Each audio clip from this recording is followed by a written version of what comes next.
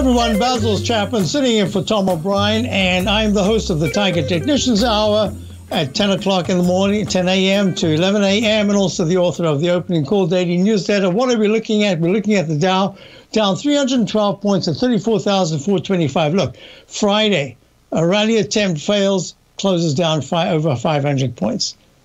That was Thursday. Friday, tries to rally, fails, closes over 500 points down, and holds this orange line on the left here. This is the daily chart, 200-period moving average. Today, it's gone right through and it's turning the 200-period moving average of 34,600 into short-term resistance. If it goes above that, that's good. But right now, you've got to be watching it closely. This arch formation, let me just do this quickly. This is the part of the technique that I use. A straight line up or down, that's one. Cup formation, that's two. Arch formation, that's three. Come down sharply, make the arch formation, take out that left side low. It's red because that can be very serious to the downside. On the bullish side, reverse Y, take out that left side high after a move up. That can be very positive. What are we looking at here? We're looking at the first one for the Dow high of 36,952 on the 5th of January, comes down to 35,639, tries to rally and then fails at the first peak and makes that H pattern and plummets. Goes all the way down to 33,150 on the 24th of January, and it rallies up and it stalls. And now you can see this is what I call a Chapman wave inside track repellent zone. It went above it for one session to 35,824 peak C, and now it's fading. This is really an important moment because the pattern, I'll show it a little bit better here on the S&P.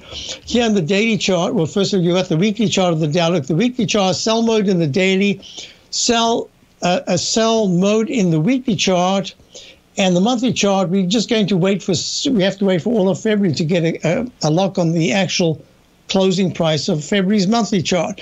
And now we're going to go to the S&P, and the S&P is a little different.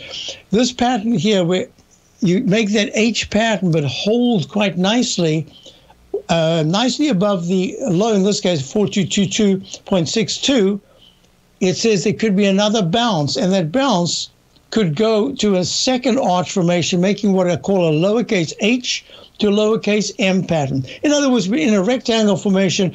Today's low of 43.64. If we take out 43.58 on a closing basis, that's going to be negative. It says be careful because the next level of support is right there on the 28th at 42.92. Let's go to the QQQ NDX 100. Trying to rally here, it's down 43 cents at 346.56. It's not looking too great, but just on the day, it's not looking too bad. So sell mode in the daily, sell mode in the weekly, and I'm real close to a sell signal in the monthly. We have to wait for all of February to complete. But all I can say is that a close below 340 in the short term says, wow, be careful. That 334.15 over the 24th beckons.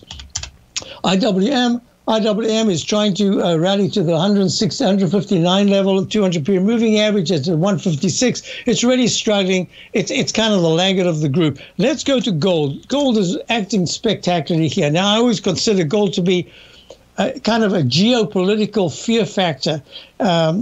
It's really an icon of what many people around the world go to whenever there's geopolitical turmoil. I wonder if there is right now. Oh, yes, of course there is. So we're looking at the gold up 30 at 1872. What's interesting is that silver is having a very nice rally. The gold's up 1.64%.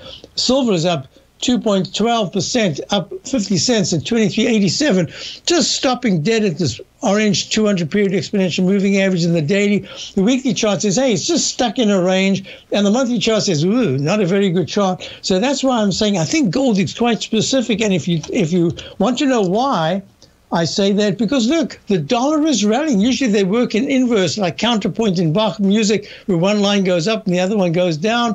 This is 96.34, up 26 ticks. It's not great, but it's not bad. It's within this rectangle formation. So gold is acting quite well. Now if we go to the crude oil, here's the issue. Crude oil is not just a transitory thing. Crude oil is impacted because geopolitically, there's a lot going on, and we are not the producers of petroleum anymore. We've relinquished that very momentary title, and now we have to look to around the world, and crude oil is saying, with what's going on right now, it's acting extremely well. It's at 94.70, up $1.60. I would say just on the shorter term, any close below 88.50 would say, okay, now we're having a bit of a dip. I don't know why it would do that right now. It still seems to be in play. And here's the daily. The weekly is strong, and the monthly is broken out in leg E above the October of 2018 high of 85.65. What we're also looking for right now is what's going on with bonds. For goodness sake, the history, I always think that when the market gets volatile, when stocks are being sold off like they are over the last month, money tends to migrate from the volatility weakness of stocks into the so-called safety of bonds.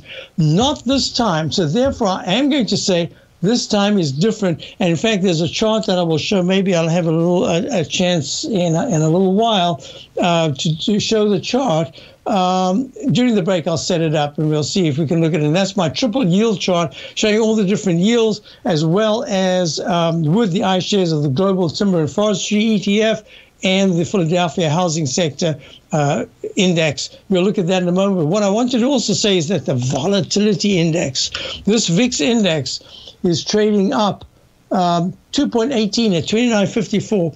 It went to 32.04 today, and this is the first time I've included Russia in all these years with my titling of these big spikes up. Look at this in the monthly chart, all these big spikes to the upside. It used to be the Greek crisis back in 2011. It was China and domestic and interest rates back in, that was August of 2015, hit 53.29, higher than the Greek crisis at 48, and then it pulls back sharply to the 8.84 level. This is the volatility index. Spikes up to the 50.30, higher yields on the February of 2020. That's both, again, yields, tariffs, China, the Saudis we even included. And then there was a whole thing with impeachment back at the high of 36.20 and 12.20. That's December of 2018. And then it pulls back. And then we had that whole coronavirus business Fed huge spike to the upside, 85.57. And that was March of 2020 when the market made its low on the 23rd of 2020. We'll be back in a moment. Basil Chapman sitting in for Tom O'Brien. This is the Tom O'Brien Show.